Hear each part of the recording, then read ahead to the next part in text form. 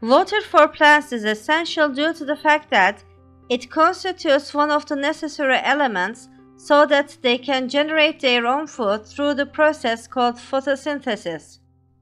In effect, plants take hydrogen from a water molecule and discard oxygen, providing the atmosphere with this essential gas for life.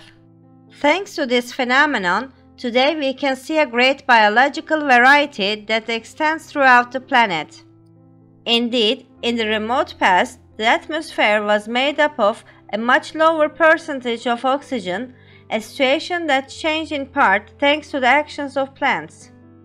To understand the importance of water for plants, we can observe the type of vegetation that exists in areas with abundant rainfall and the type of vegetation that exists in areas with little rainfall. We will see that as the presence of water decreases, the same happens with the vegetation.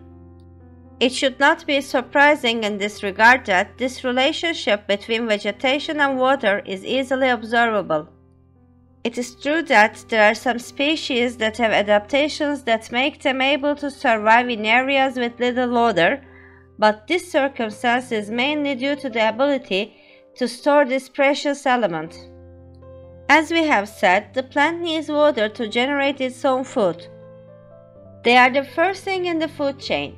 Unlike other organisms which require feeding on other living beings, they can generate organic matter through inorganic matter by themselves. Among this inorganic matter, we can count water, which provides hydrogen to the plant. The oxygen that is discarded is incorporated into the atmosphere, the process having a huge importance for life, keeping this important gas in a stable percentage.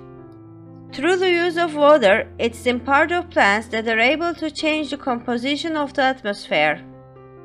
Indeed, in an early stage, the existing oxygen on the planet was very limited, but later, with the action of photosynthetic bacteria and then plants, the appearance of oxygen in a high proportion became a reality.